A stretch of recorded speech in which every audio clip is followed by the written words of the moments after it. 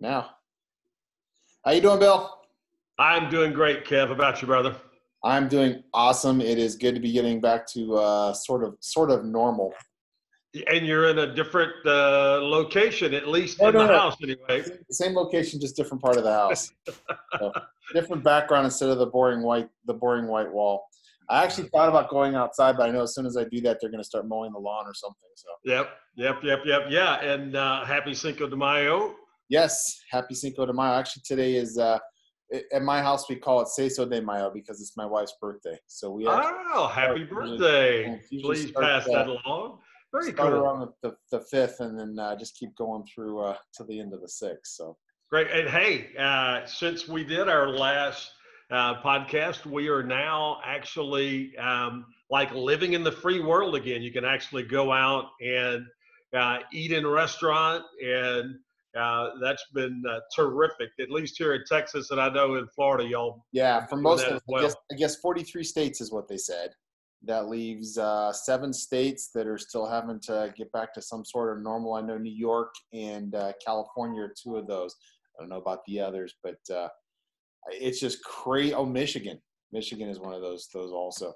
It's just crazy what they're doing out there. Just I mean, fighting to get back to normal, to what we should have every day anyway. Yep. You know, Yeah. and it's like they have to fight for the right to have a normal life.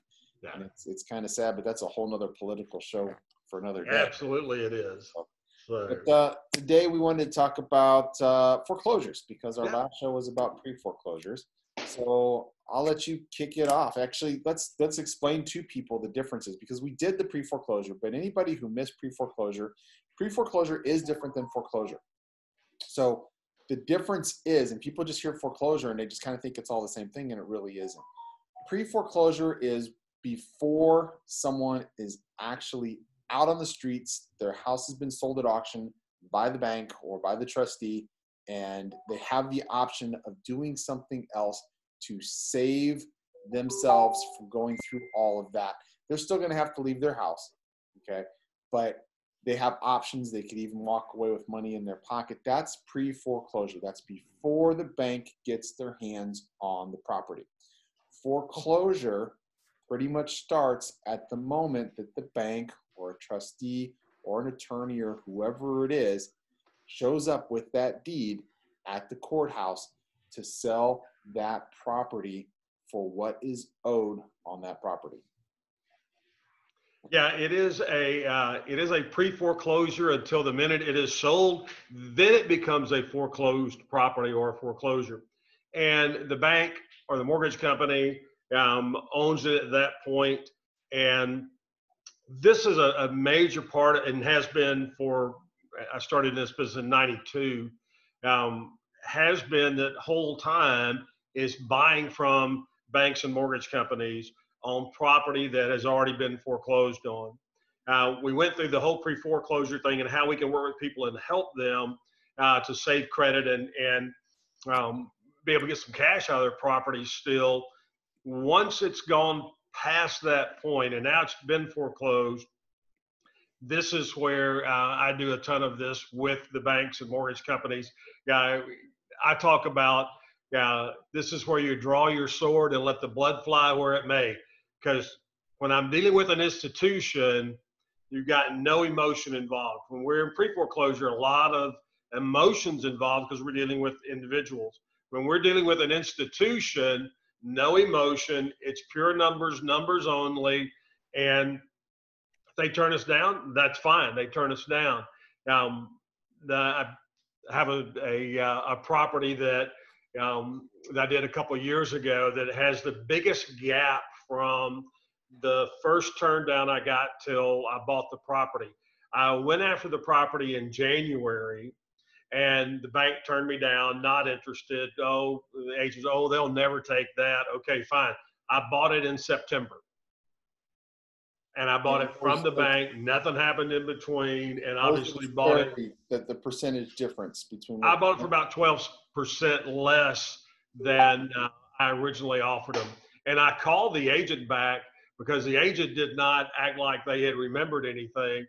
when we were dealing with it. So once we got closed, I called the agent back and said, I tried to buy this back in January, which would have made you look better, would have had the bank a little bit more money, but it was fun.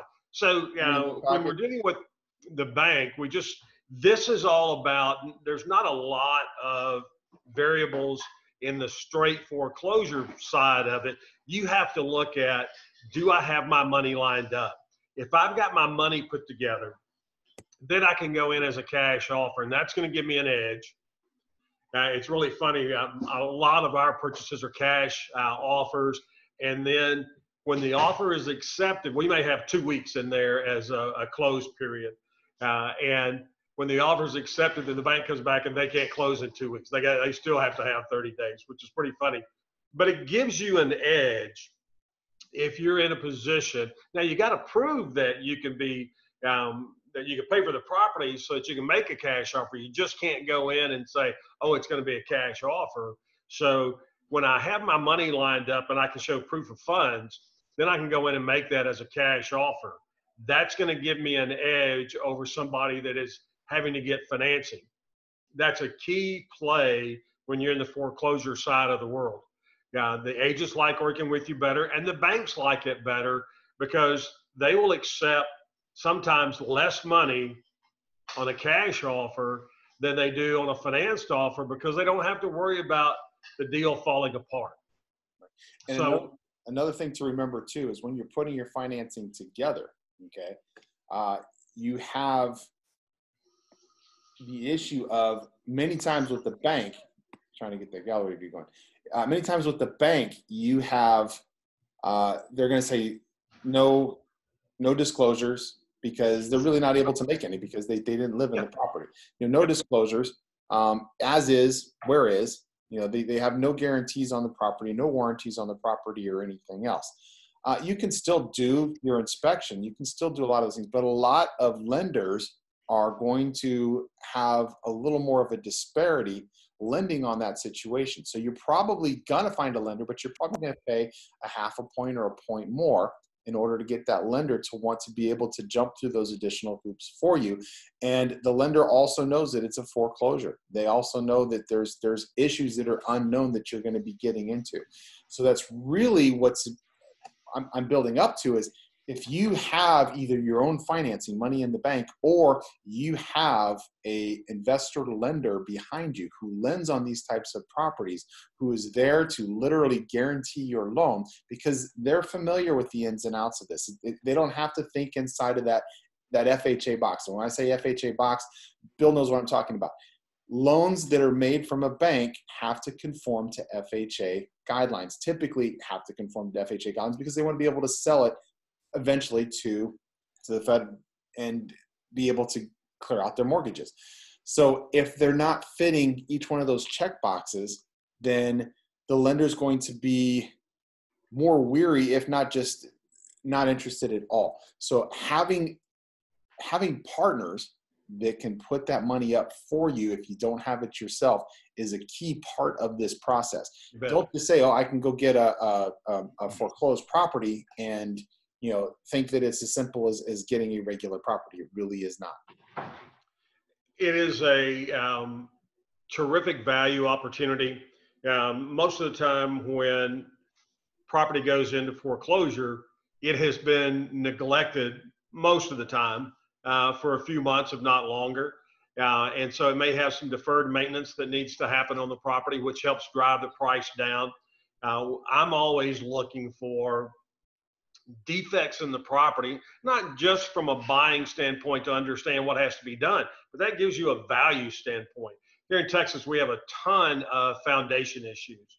So a lot of people, especially people that move in from out of state, are just like, oh, it's got foundation problems. I don't want to buy it. I was like, well, you're probably not going to do much business in Texas, but if you know how to handle that, not only does it not bother me, it becomes a magnet.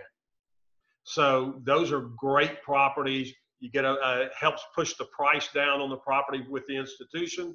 And then, as you said, on these inspections, sometimes you're going to have to sign a waiver to be able to get water and power turned on just long enough to do an inspection even. Now, I know HUD's requiring that now.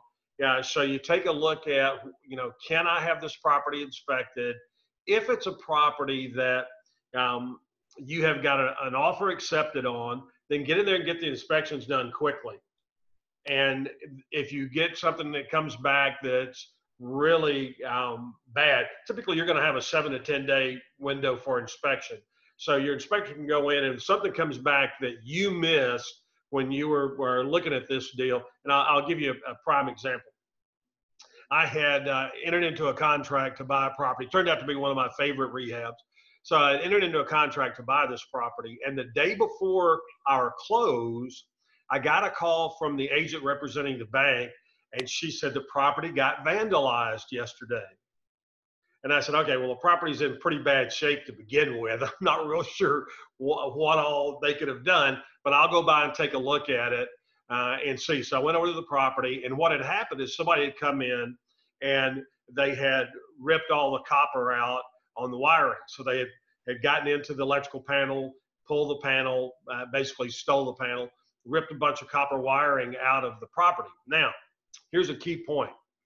When you are dealing with electrical and that electricity has been cut off on a foreclosed property, many times the city will require an electrical inspection before they will allow you to have the power turned back on. And So rightly, I called the agent back and I said, hey, I still want to buy the property. And she said, okay, great. Tell me what kind of adjustment we need to make in the price to account for this. And I said, oh, no. I want you guys to go in and have the electrical repaired. And she said, well, it'd just be a lot easier if we just come up with a number. And I'm like, no, we're not going to come up with a number because I've done this before. The city's going to have to okay the electrical on this.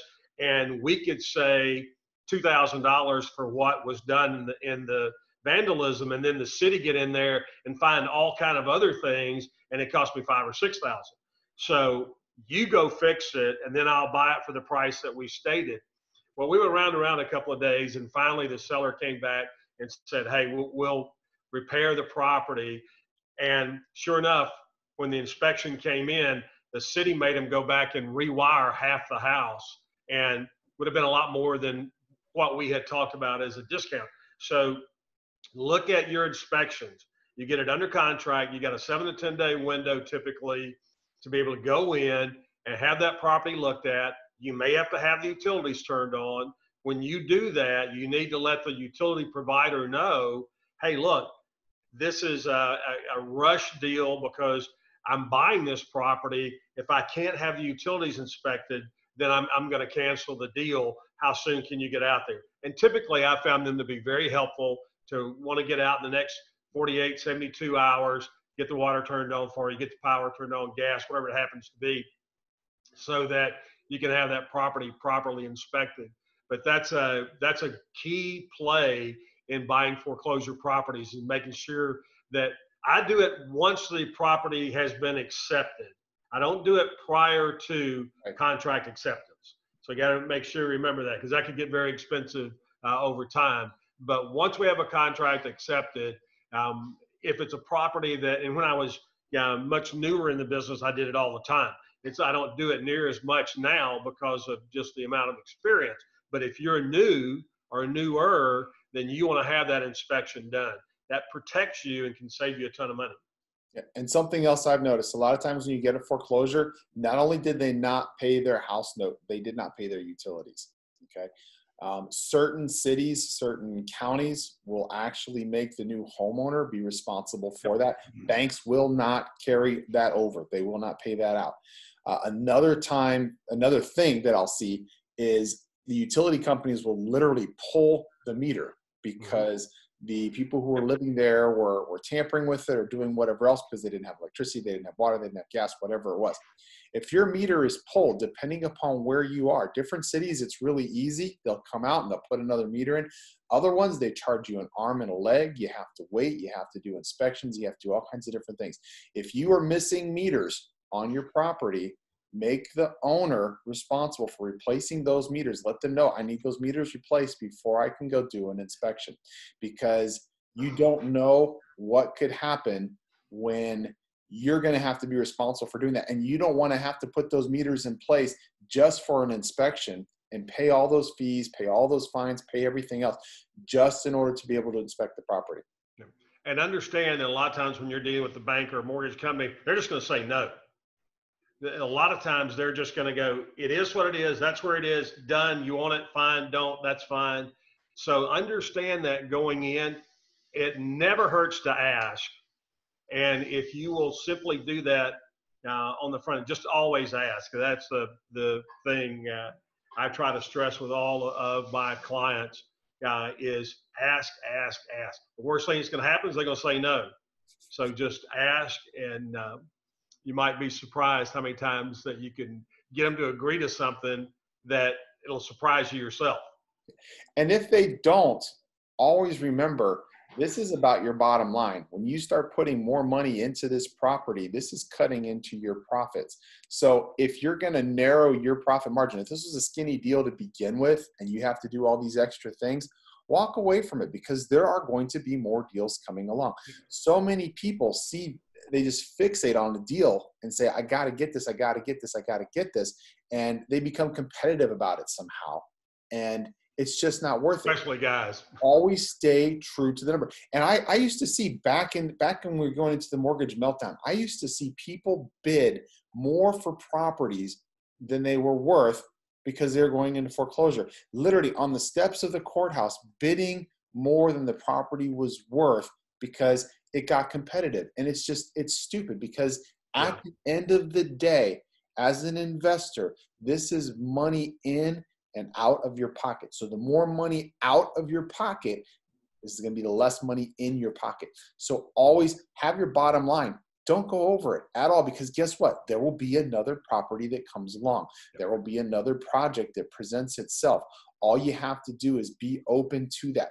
Don't become fixated on just this one single project. If you don't get it, life moves on.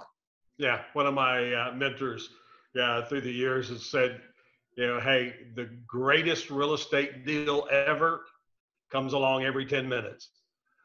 So, yeah, I tell people the opportunity of a lifetime happens every single day. Yep. The only thing is you have to be able to recognize it. You have to be ready to act on that opportunity. The people who always say, oh, you're lucky you got this. Oh, you're lucky you found that. And oh man, how lucky. It was because I had my eyes open, and when I saw the opportunity, I acted on it. People see those opportunities all the time. I also hear people say, you know what, I had a chance to do this, or I had a chance to do that. Yeah. I'm like, why didn't you do it? Why didn't you do it? Oh, well, I took too long to think about it, right? Those aren't opportunities that you're able to take advantage of. Act. When you see an opportunity, act. Don't let anything stop you from taking advantage of a good opportunity. And look, if the numbers work, make the offer. If you get an offer accepted and you don't have funding put together yet, you've got a little bit of time between the offer being accepted and the close date to go get your funding squared away.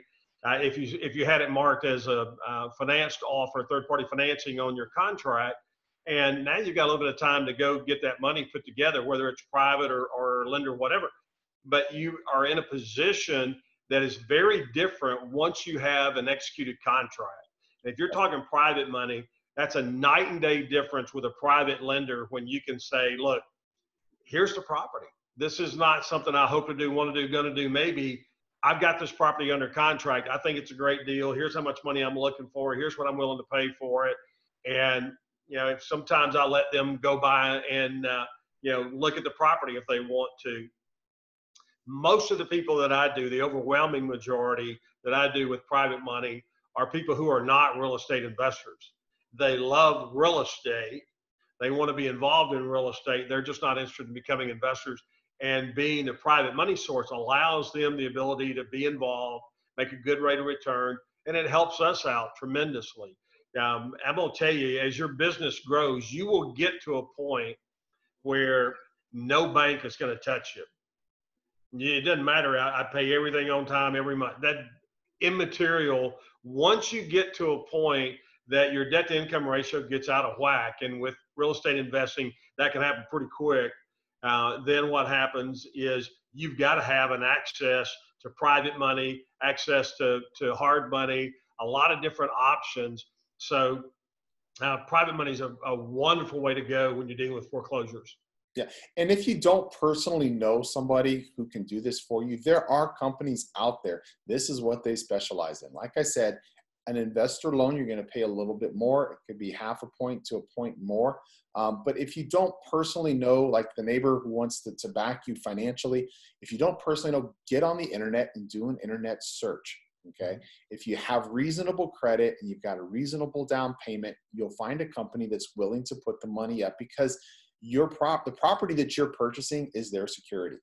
So if you've got the down payment and you've got the credit, again, for an extra half a point or an extra point over what a traditional purchase would cost, you're going to be able to find somebody who can finance this deal for you.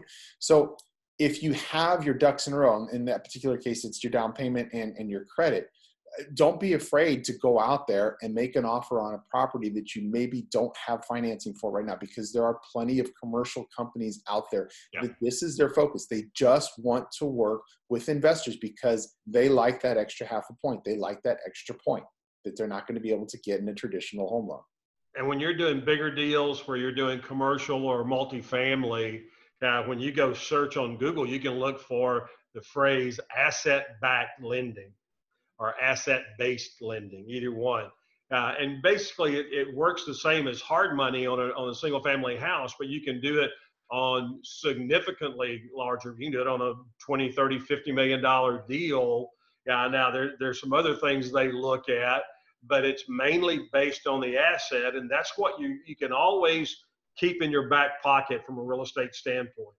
If I don't have the cash or credit myself, I have control of an asset, which is this property I have under contract.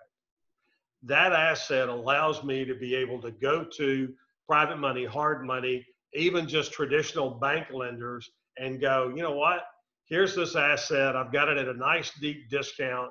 It should be in a position good enough that you can move forward and put up the funding for me.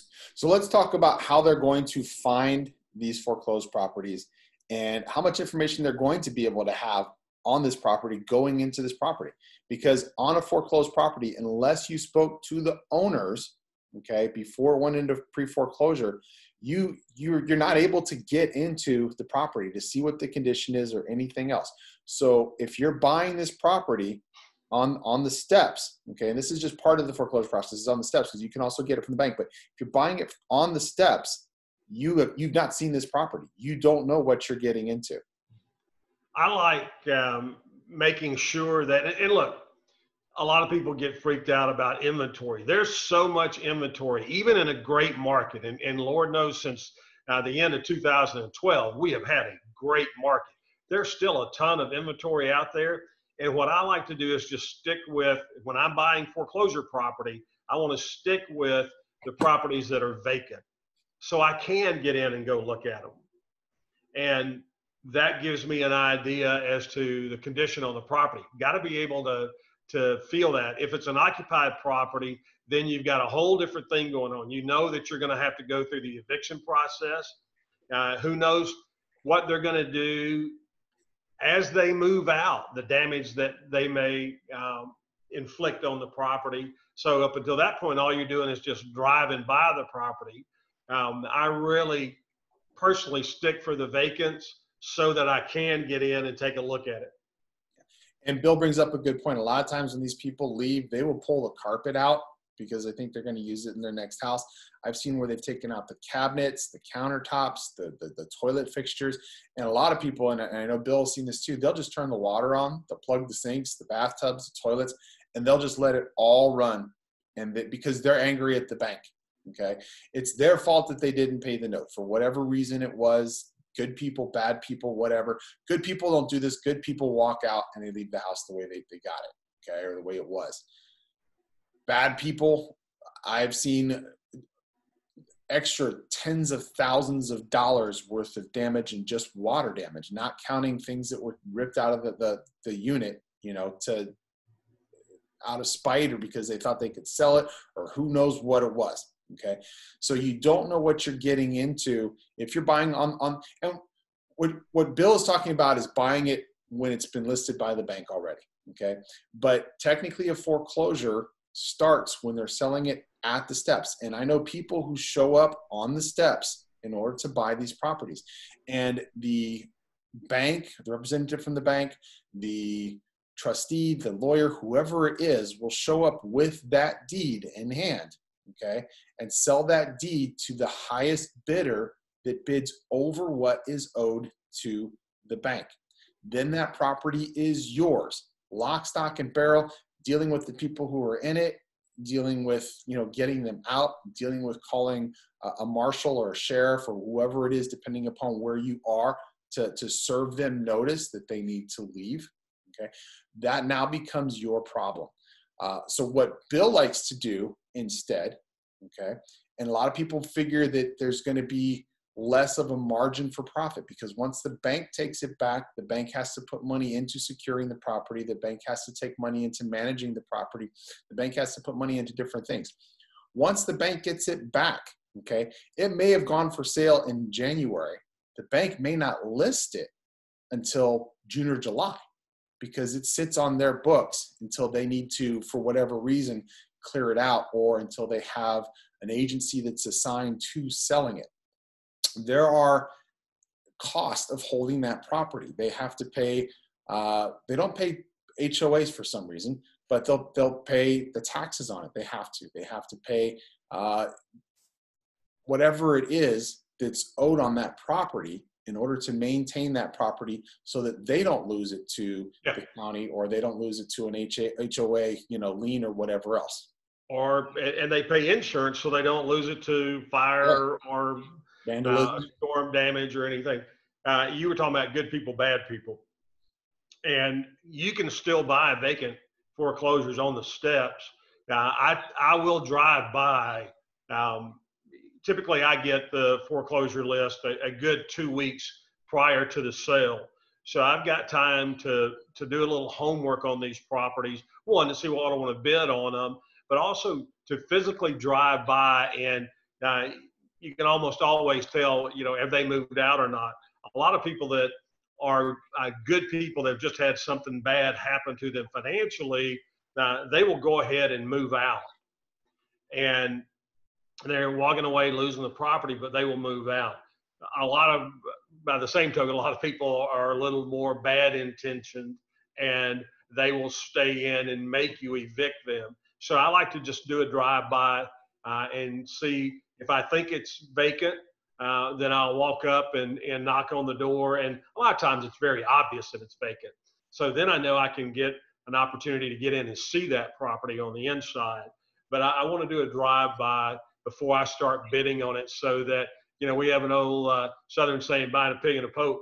I don't want to buy a pig in a poke. I want to have some idea, even if it's just a drive-by, because if somebody's there, the condition that it's in right now may be a very different statement from the time they move out. And look, you can get some really terrific buys on these people that are they're just pissed off. They're mad at the world because apparently it was somebody else's fault that they got foreclosed on and not theirs. And so they got all mad and they damaged the property.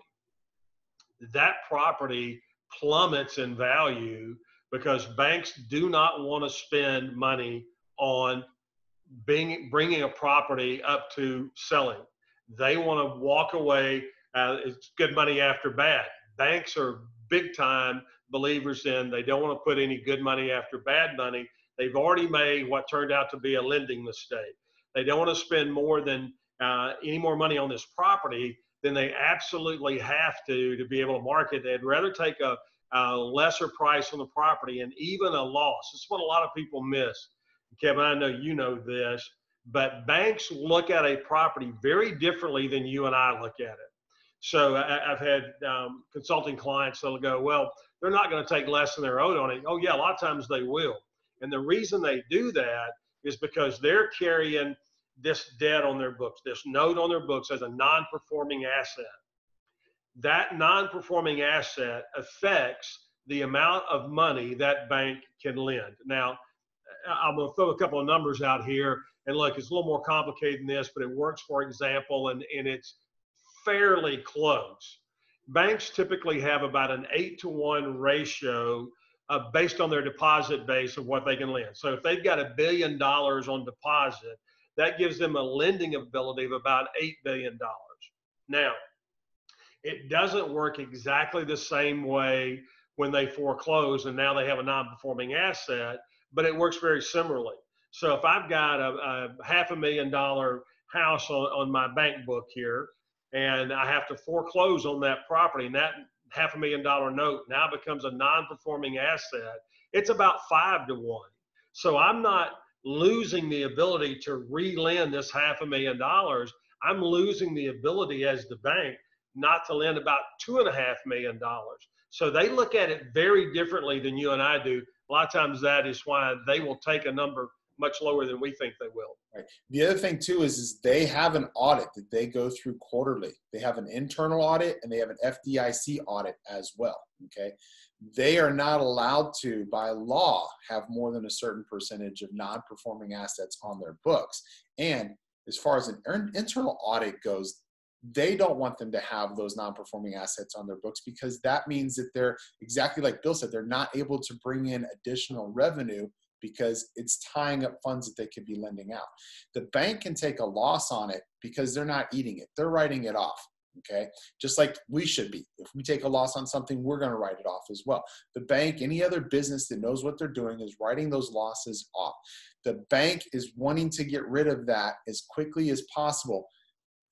In a normal functioning world. I didn't notice that necessarily in 2008. For some reason, banks were hanging on to, because they thought the government was going to be buying these properties from them. Okay. But in a normal world where things work normally, the bank wants to get rid of it as soon as possible. And when I say as soon as possible, that doesn't mean the minute they get it, because honestly, the minute they get it, they really have no clue what they have.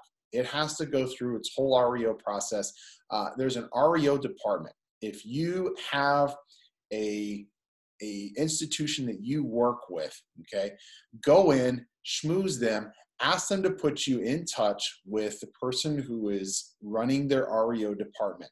That can be your best connection. If you have the means to purchase these properties with cash, okay, oftentimes the director of the REO department will be able to contact you before they even place something with an agent and ask you if you're interested. And usually it won't be just one property. Typically, I'll have anywhere from 3 to 5 properties, or back in 2006, 7, 8, we're buying entire, the slang term is tapes, okay? It was a catalog of properties, and we were getting them from nationwide lenders. We had tapes that had properties from Detroit and Florida and Texas and California and Iowa and everywhere else. But if you're able to buy them, you can make money. I'm getting a little off track. If you get in good with the person who is running the REO department, you can kind of get the inside track. You may not necessarily have them say, hey, do you want to buy this property? It may be a, hey, you know what? We've got a great property that we're getting ready to list with so-and-so that I think you should take a look at. And you could be the first person to contact that agent and go take a look at it and put an offer on it. So it's still a good inside track to have. And then something else before I forget about it, Bill was talking about driving by and seeing vacant properties. And it's okay to see that vacant property, but remember, if you're walking around that property and you're putting your head in the window, if you find an open window or an open slider or anything else and you want to walk around in that property, remember, you don't own that property, okay?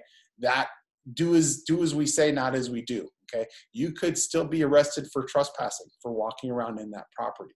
If something happens in that property and somebody spotted you there, there's a good chance they're going to come and ask you what happened there. And then last but not least, when I see those vacant properties that are on foreclosure, it's cha-ching for me because I don't get them in foreclosure. Usually if they've already walked away from the property, they're absolutely happy to work with you on something where they turn the note over to you and you can help them with their credit or anything else. They've already gone. You don't even have to negotiate cash for keys or anything else. So that goes back to our previous pre-foreclosure, where if they've already left that property, your strategy should change right there. You should be looking at getting a hold of them as quickly as you can and negotiating something with them to where you can take over the note, you can start saving their credit, and you take control of that property. So we'll wrap up with this for this podcast, and which is we're talking about banks, we're talking about audits. Now look, and Kevin said that internal audits happen on a quarterly basis. The FDIC audit by law has to happen every 2 years. That audit is every single branch so like if they go audit Bank of America, they're not going to the corporate headquarters. They're going to an individual branch and auditing that branch and all the records on that branch. Here's where that comes into play. So if there's an audit going on, the auditors, for the most part, they are working. They want to be helpful to the bank. They're not in there to beat the bank up. They're in there to say, hey, you got a problem here, let's get this fixed, kind of work together. And typically, these audits, if you're looking at an institution that has several hundred million, a branch that's several $100 million or $2 or $3 billion on deposit, that's an audit that's going to take probably a couple of weeks. So when they're doing that, they'll go back to the manager of that branch and say, hey, you know what, we found there's 8 non-performing loans here that if you can get any of these sold before we're done with the audit, we won't count these against your branch audit. That's very important to all these banks. So if you have a relationship with the bank, and literally this could be a local branch manager, when the audit's going on, you can get a phone call from the bank manager. Has happened with me before, where I've gotten phone calls and they've said, hey, look, got a couple properties here. I need to get off the books. We're in audit. And if I can get it done quickly, let's do something. Well, if you've got money lined up, those are great calls to get, and you can go in and get a really sweet deal. But it's the speed of being able to react because you have your funding put together. But that audit thing is something the banks are always fearful of. The auditors are coming in. The auditors are coming in. We got to be in line. And so they work to get that very clean. That portfolio as clean as they can. It's a great time to buy. I don't have any issues at all when I go to the bank, just talking to the manager and saying, hey, when's the last time you had an audit done? What that does is it allows me to make a mental note of, okay, so they just had one that completed in March of this year. They're going to be less flexible on some of those foreclosures in the next 6 months. But we start getting closer and closer and closer to the next audit coming around, and they get a little bit more aggressive in what they're willing to accept on a property. Sorry, go ahead. Great call. Great podcast today. Real quick before we go, while we're talking about financing, and again, having financing is very important. And we've talked about being financially prepared. We've shown so many people who are literally like this far from failure because they don't have another paycheck. They've saved no money or anything else. They're doing a lot of surveys on what people have spent their government stimulus checks on. I didn't get a stimulus check. I don't know about you. Yeah, I didn't either. People are spending it. Have you heard some of these things, Bill? Update me. This will be fun. They were lined up to get the new Air Jordans, and many of them said they were going to be buying those with their stimulus check. Electronics and toys were the number 1 and 2 things that people were buying with their stimulus checks. Alcohol and having a party or some sort of a social gathering, which they're not supposed to be having anyway, okay, that they were spending on their stimulus checks.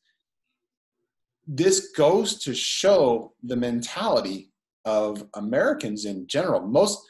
Most people, if you're thinking about it, okay, I know people who don't need the stimulus check and they put the money in the bank because it's extra money for them, okay? There are people who need the stimulus check who should be out there spending it on diapers and food and rent and gas for their car so they can go look for another job. And they're not. They're spending it on a new pair of Air Jordans that they can – I don't know what they're going to do with them, where they're going to wear them, you know? Be money smart. Use common sense, okay? And that will equate. If you start doing that personally, Okay, that will grow and that will equate all the way up to the same level as an investor. You can't say, I've got everything ready to, I've got the backing I need without having first personally put that together. I promise you, unless you have saved your own money to start this venture yourself, okay, you're not going to find anybody who's going to say, oh, here, let me give you my money, okay, so that you can mismanage it the way you've mismanaged your own money. So manage your own money correctly. Set that example. Show that you're able to do that before you put your hand out to somebody else, asking them to back you on a financial deal. Amen. Amen. All right, brother. Hey, great talking to you. Another good podcast, sir. Good information. Good one in the can, and I will talk to you soon. All right. Thanks, everybody. Y'all take care now.